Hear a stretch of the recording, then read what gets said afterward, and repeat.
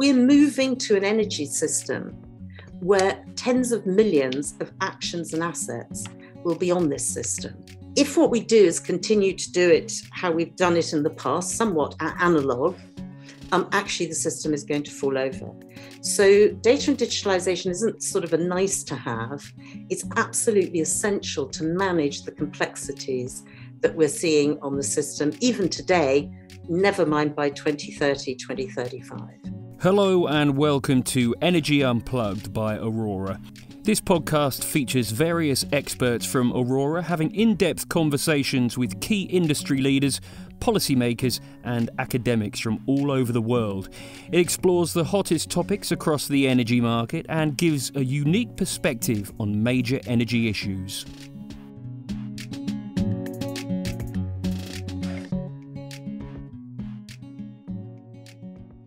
Welcome to Energy Unplugged. My name's Dan Monzani. I'm the Managing Director for UK and Ireland at Aurora Energy Research. And today on the podcast, I'm delighted to welcome Laura Sands. Laura's had a diverse career in energy and consumer rights, including spells at the Consumer Association and working on open democracy and civic rights in Eastern Europe. Today, she's a non-executive director at SGN and also at the Energy Systems Catapult. Laura has recently chaired two government task forces, one on energy data, and recently published last month, in fact, the Energy Digitalization Taskforce. Laura, welcome to the podcast. Lovely to be with you, Dan. Lovely to have you. Before we start, we're going to spend most of the podcast, I think, talking about data and digitalization.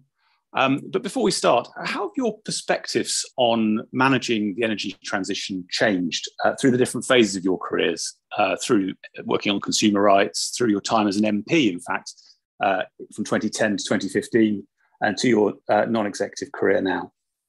Well, Dan, I suppose it is a journey like everyone else has been on. I mean, I've always been involved in consumer rights and worked for Which for a while. And in many ways, I think that being an MP I was the MP for Margate and Ramsgate, and the average wage there was £16,500 a year when I was the Member of Parliament.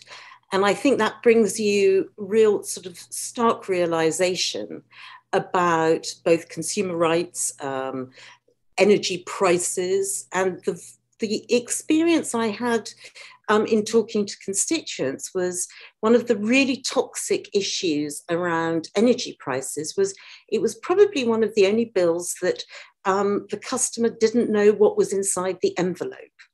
And it's the volatility, and may I say we're seeing so much of that today, that was really I would say, almost frightening element of the energy bill. So I see everything to do with energy through two prisms. One is those people who are on very low incomes.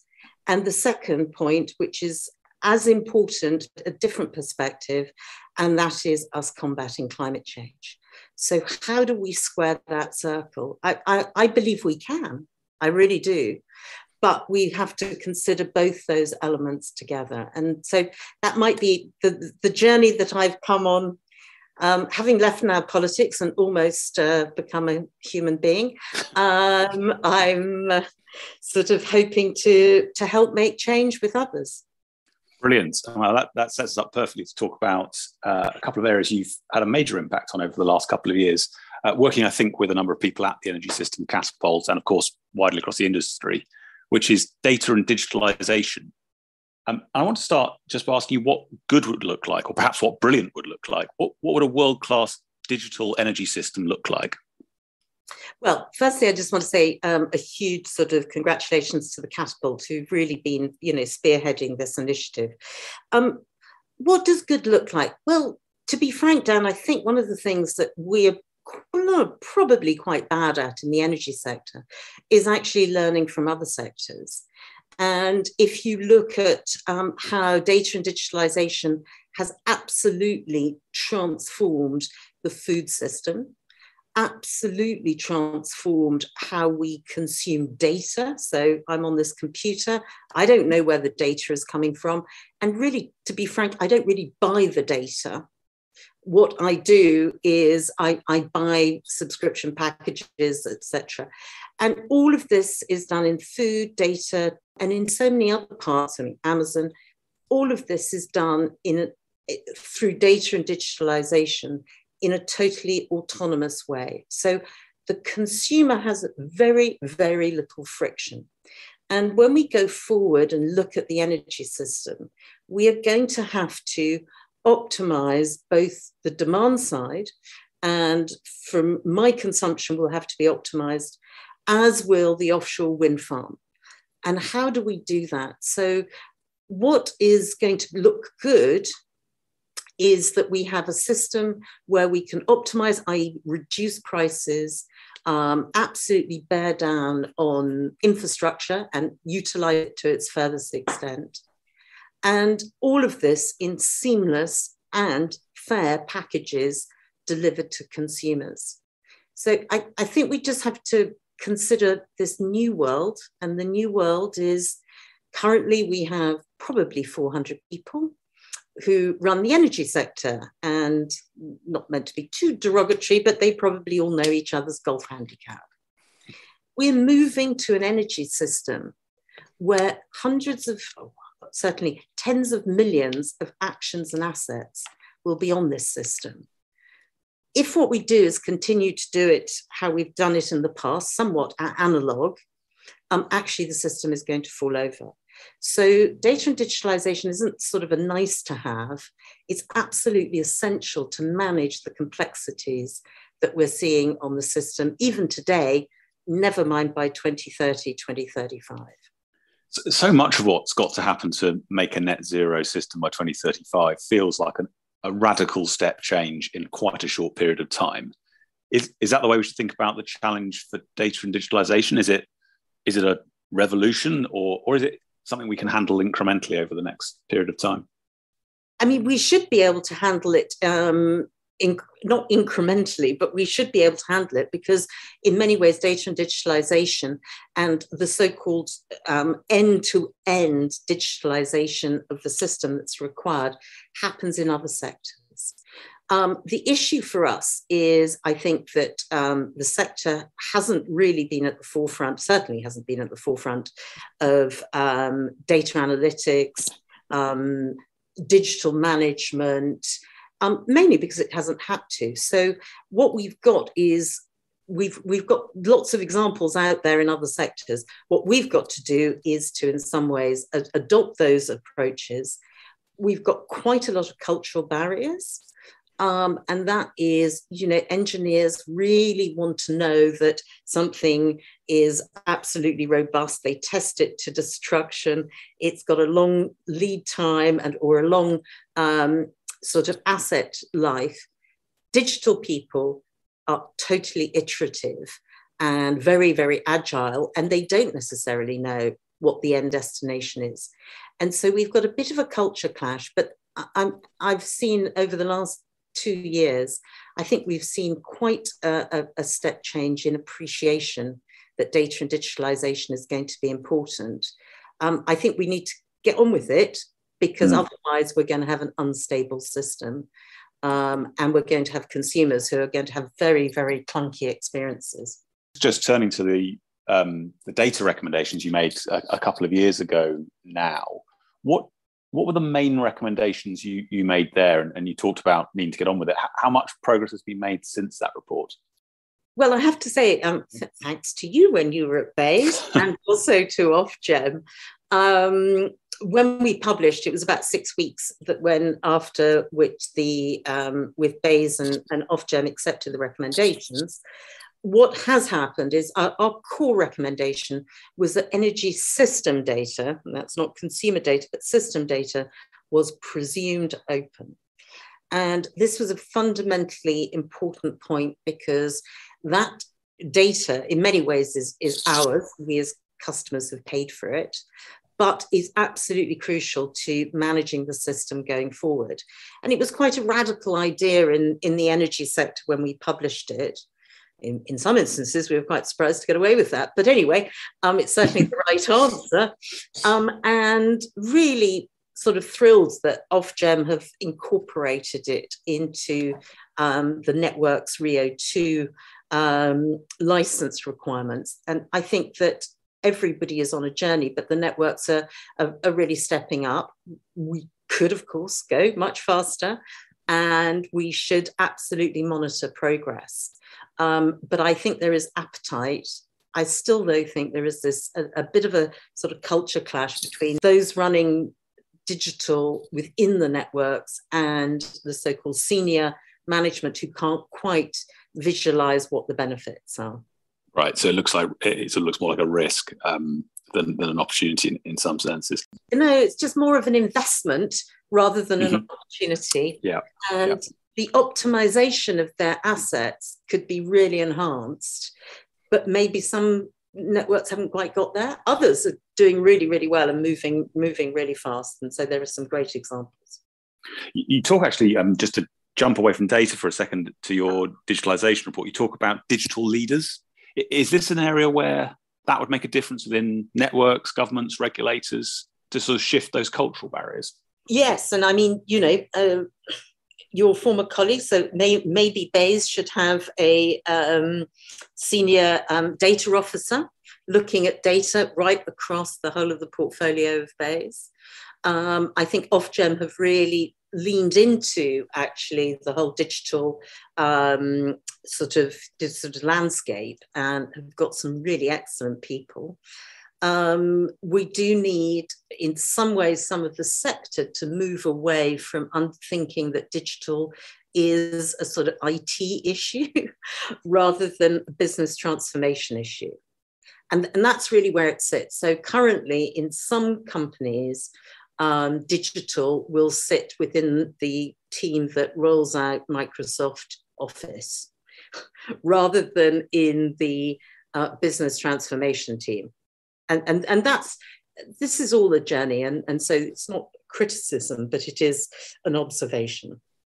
Yeah. Okay. The other really interesting recommendation in the data report that I think you build on in the digitalization report is around asset visibility, actually being able to, and this would shock people outside the energy system, I suspect, that it isn't actually visible even to the system operator where every asset on the system is. So the visibility of those assets, but also the development of that into a digital twin of the whole electricity system. Could you just explain a bit what's meant by that and what benefits consumers would get from investing in a digital twin? So if one thinks about, for example, the number of EV cars that will be on the system by 2030, there are calculations that equates to about 2 or 3 nuclear power stations. I mean, that's the sort of level of assets that we will have. But of course, they are micro assets and they need aggregation and they need to be utilized to support system stability, not to counter or threaten it. Without visibility of both sort of micro assets, what I would call MIDI-size assets, which I think we remember a couple of years ago when there was a system failure, actually there was some, not huge, but reasonable size assets on the distribution network that nobody knew was there. And those are the things that if we're going to optimize the system, we need visibility of all assets and we need to utilize those assets to the benefit of the system. So without that basic visibility, we are going to have problems going forward. I mean, digital twins are one sort of solution to the challenge. In some ways, our big recommendation is to create this digital spine from which you can make your own digital twin, but we need to create interoperability. And maybe the best analogy to look at here is a little bit like the internet, the HTML of energy. Very, very thin, very limited, but total interoperability between an EV car and an offshore wind farm. Not that they're going to communicate, but that interoperability can be accessed by those people who are optimizing the system. So that would be our so-called digital infrastructure, like the plumbing. And then fab people can come in and do digital twins on top, optimize the system, come up with sort of whizzy customer propositions, assist offshore wind farms to understand demand so that they're getting better prices, looking at the blending of, let's say, renewables, hydrogen storage, and customers' demand. It just creates that plumbing. Otherwise, we're going to have a system that will be digitalized, but all in silos. And I call it the Tower of Babel. We will end up.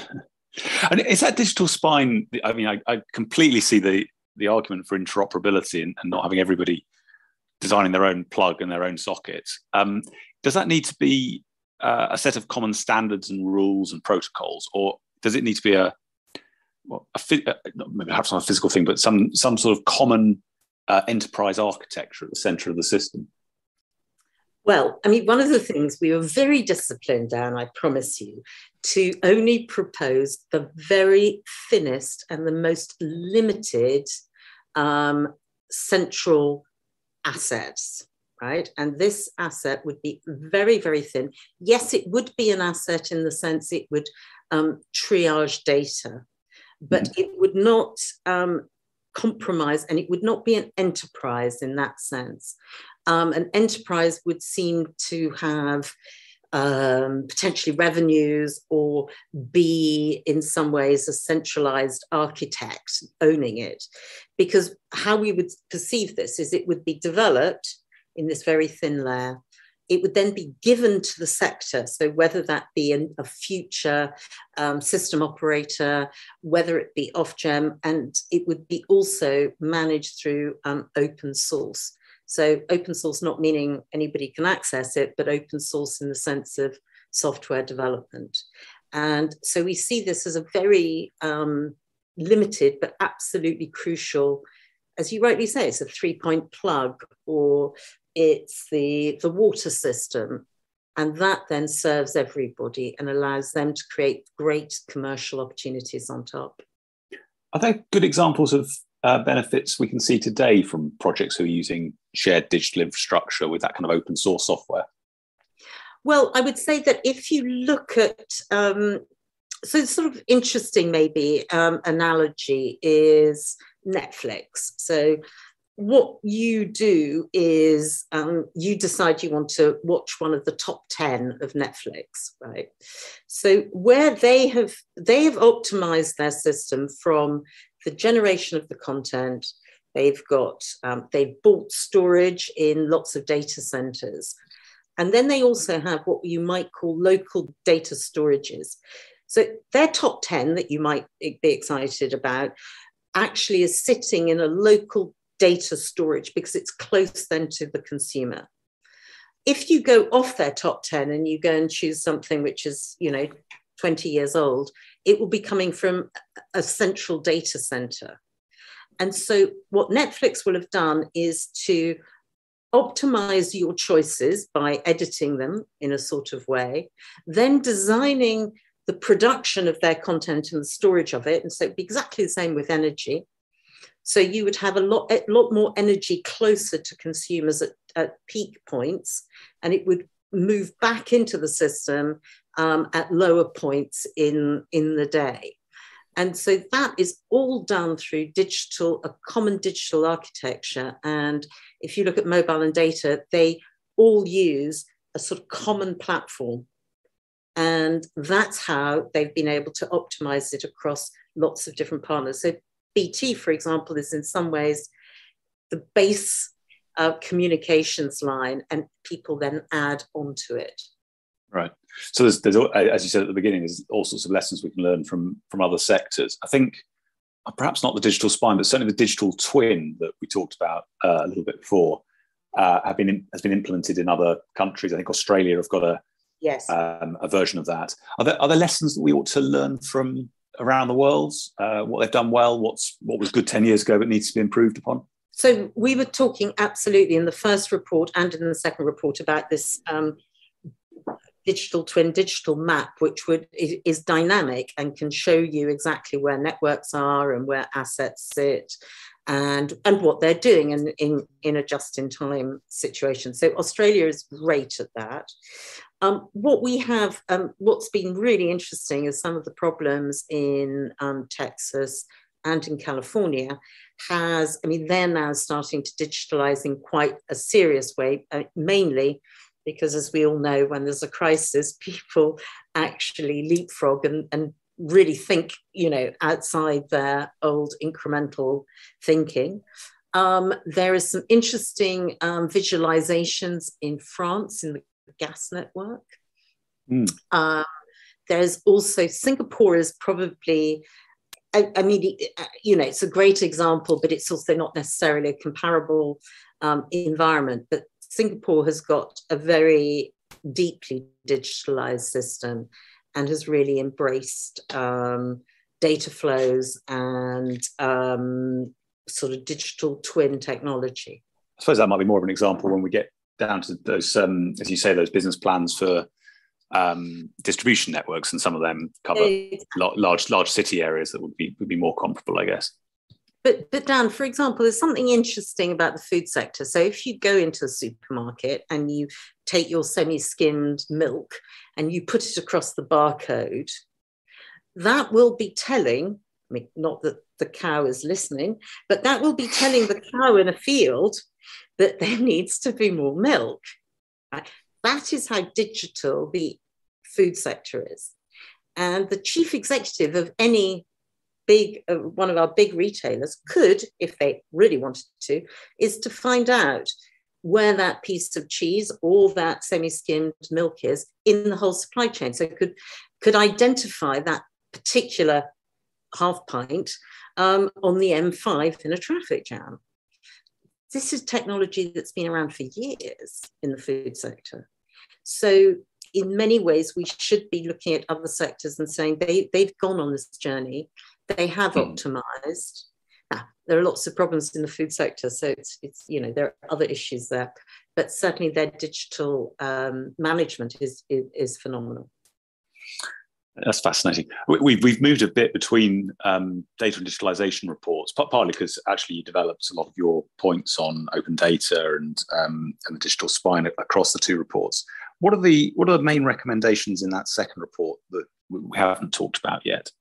If we are to have, let's say, these tens of millions of different actions and assets, and that our system is going to be managed probably much more by demand than supply, and on the basis that weather doesn't take price signals or follow regulation, we absolutely have to unlock those demand assets. And we all know, and everyone, was worried about the big brother of smart meters. We absolutely have to unlock those consumer assets and reward consumers for their actions. But to do that, we have got to build trust. And to be frank, at this moment, I would say that consumer trust and energy is not exactly hot. So our very first recommendation is that there is a clear and common consumer consent dashboard. So my assets get automatically registered onto the system, and then pops up for me is a consent window which says I consent or I don't. We've got to give customers control to build that trust to allow us to unlock that value. So that is a crucial part of the architecture. The ease of auto-registering your assets. So currently, I think it's 3 to 5 places you have to register if you have an EV car. Well, that's not going to happen. I mean, it isn't happening. So we propose that, let's say, an EV car or a heat pump just has a QR code, and that is automatically uploaded into an asset register. All of these things need consumer trust, and that's why we've got to put control there. Other elements of our approach is around cybersecurity, which is incredibly important, and we've learned a lot from the aviation sector. They are obviously at the front line of really difficult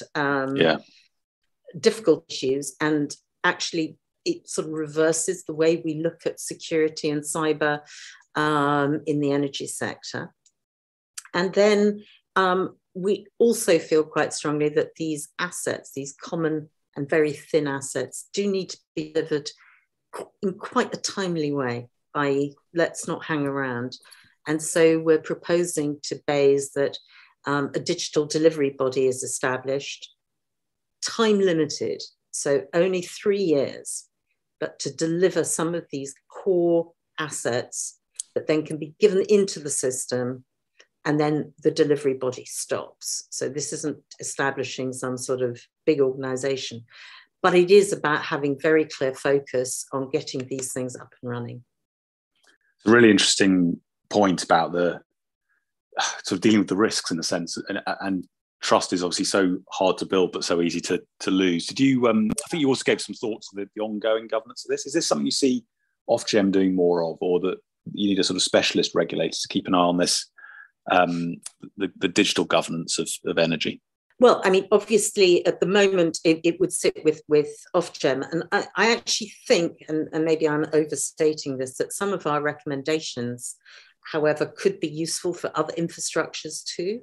Right. I don't know how it will emerge into the future. I do know that Ofgem absolutely have the capability to cover off the digital governance. I think what will be interesting is what digitalization of the consumer space will look like, and how that will require quite a lot of change with how Ofgem looks at retail, looks at the approaches of how digitalization will change that consumer experience. But I certainly feel they're up for it. That's a really interesting area to dig into. One of the areas where the benefits for consumers are potentially really tangible is around the potential flexibility of domestic demand. But you talked about it a minute ago from a system point of view about that may be our main source of flexibility if a lot of the generation is inflexible. But to do that, we need to make sure the price signals are right. Something you've called prices to devices, which I think is quite a nice phrase. I suppose I want to just dig into a bit whether or not that is sufficient to drive the change that you want to see. We did a piece of work for our subscribers recently on the value of flexibility for householders. It's really clear there's value to the system. In fact, it's really hard to see, as you said, how you get to net zero without it. It's also really clear that there's a huge benefit to households that go smart in a dumb world. But as that system gets smarter and smarter, obviously the arbitrage and the benefits diminish a little bit. So there's still a benefit to being smart in a smart world, but it's smaller. I mean, do you think the prices alone, if you get the granularity right, will drive people to change, or should government be going further with regulation to require homes to be smart? Well, we certainly propose in the Digitalisation Taskforce that all assets, all large assets in a home should be mandated to be smart, right? So I think there is an element there that can be put in place pretty quickly. I mean, I think your point is really, really interesting. I mean, firstly, I think we've probably got 8 to 10 years of prices helping us manage the system. Maybe it's less, maybe not.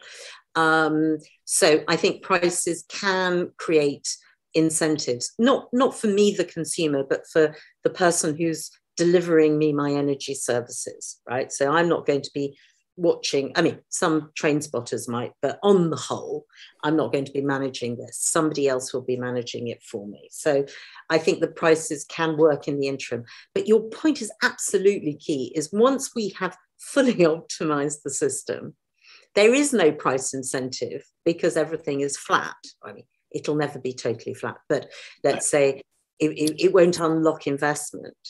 Then you need a different sort of regulatory model, which is actually penalizing people for going out of flatness rather than incentivizing them.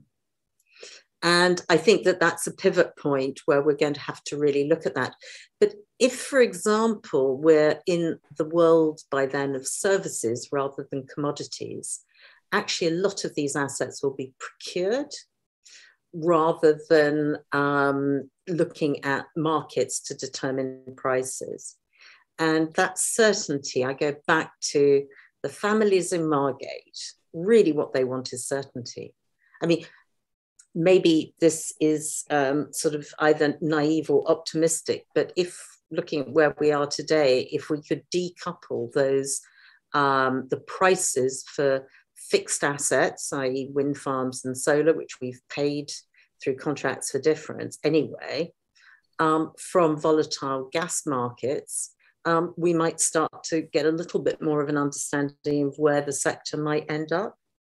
But I am no economist, so everybody can shoot me down at that one. Yeah, I mean, from our analysis, it clearly more hours are set by zero marginal cost wind as you go out in the future. But actually, we see quite a persistence of commodity setting the price out for a while.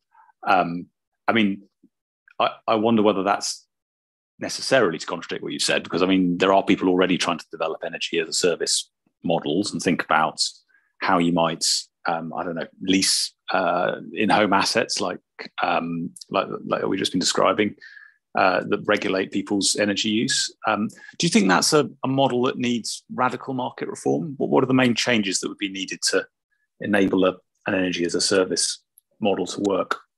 Technically, it can work today, but it is very, very clunky and very expensive for the provider, because the license is all fixed around a commodity rather than a service.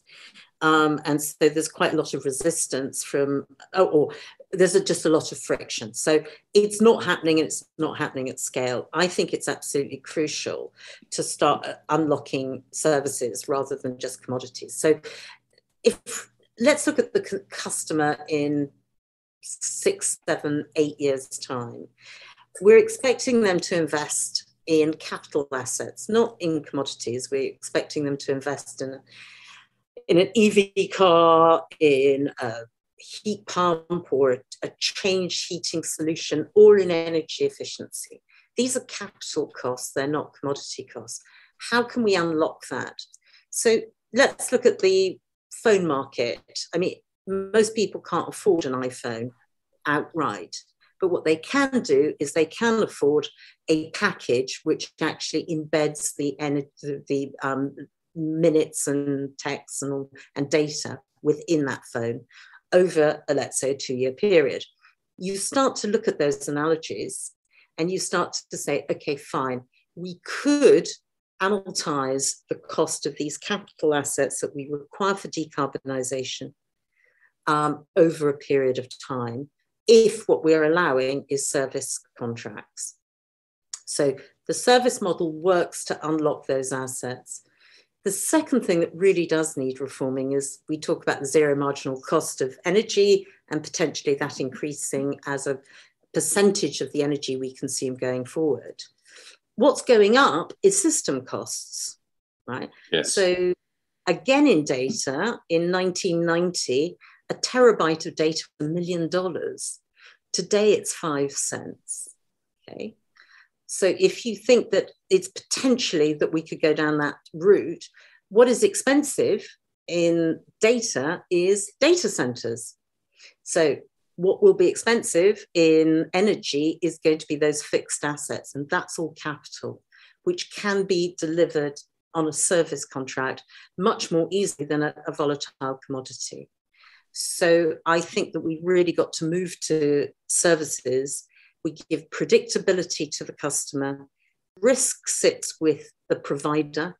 And yes, we've got to allow them to make money because that's one of the other problems we've got is we've got such a fragile retail market, which doesn't really allow for retailers to invest in their customers.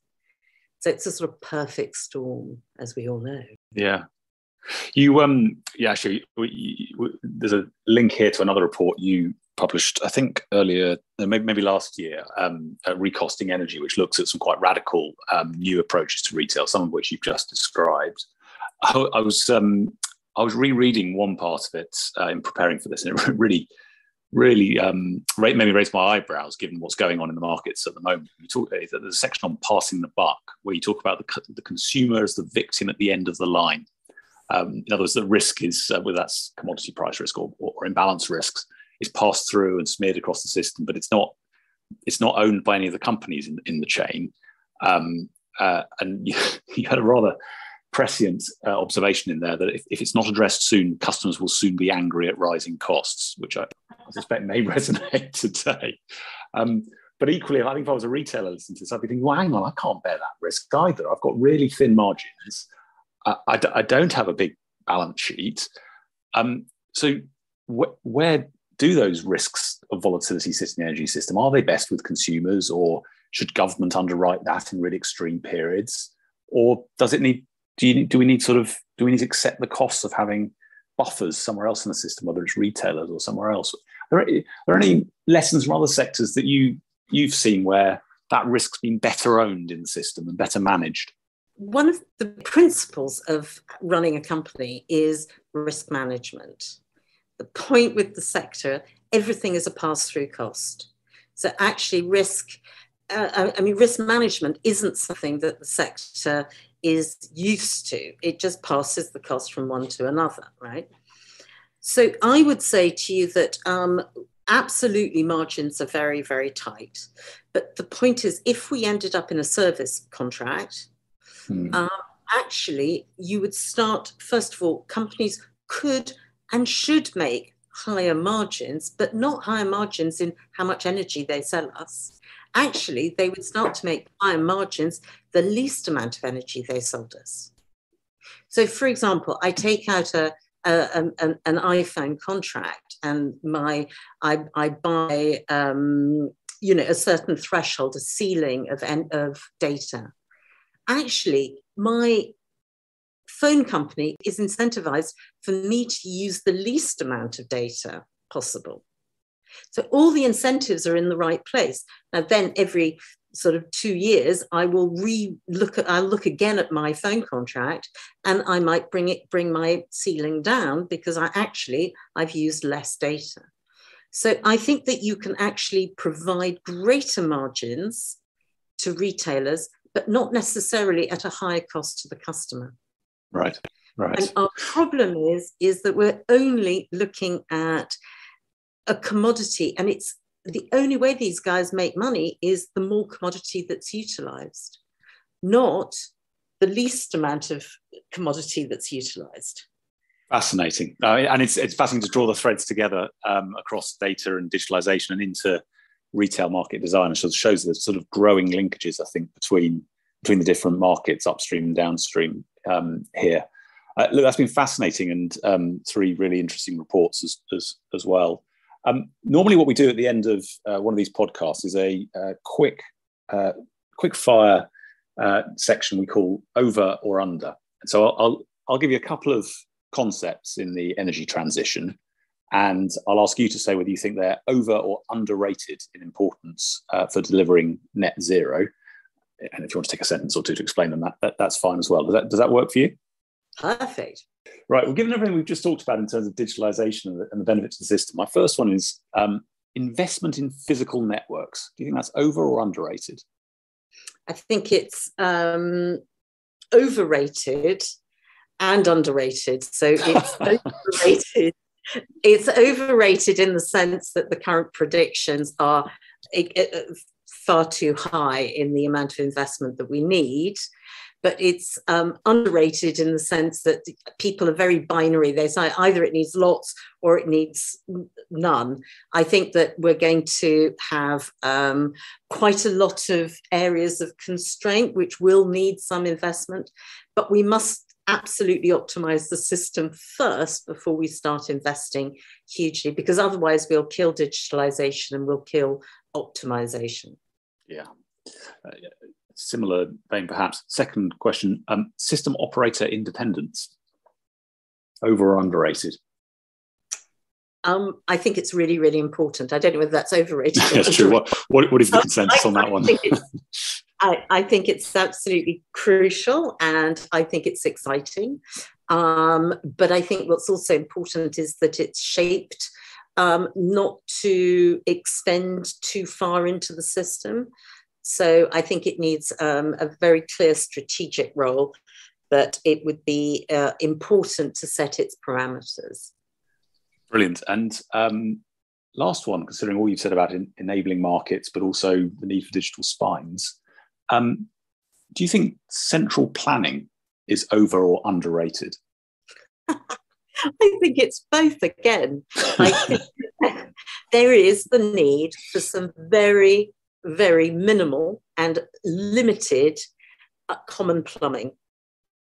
But it must be contested to be as thin and as restricted as possible to enable everyone to sit on top of it and be commercial and be dynamic and change systems.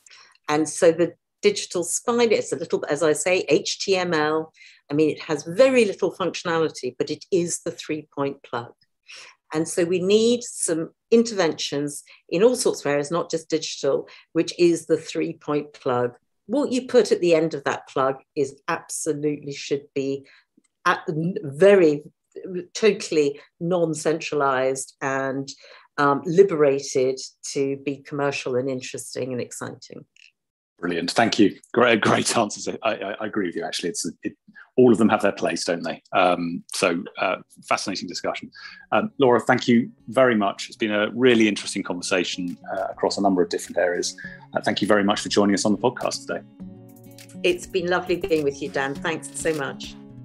That was Dan Monzani, Managing Director for UK and Ireland at Aurora, talking to Laura Sandys, Non-Executive Director at SGN and the Energy Systems Catapult. Do keep an eye on our podcast feed for more in-depth conversations with senior members of the energy industry. The best way to do this is to subscribe on whatever platform you use. Thanks for listening and goodbye.